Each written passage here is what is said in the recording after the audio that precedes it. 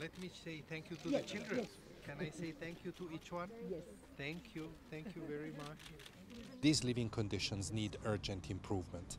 We cannot have in Europe people living, whatever the situation of these people, we cannot accept that they live in such miserable living conditions, exposed also to violence and exploitation. I'm very worried, and I know the Prime Minister is very worried about children, especially children that travel alone. So they are a priority group. We need to do our maximum, all of us collectively, to help the children.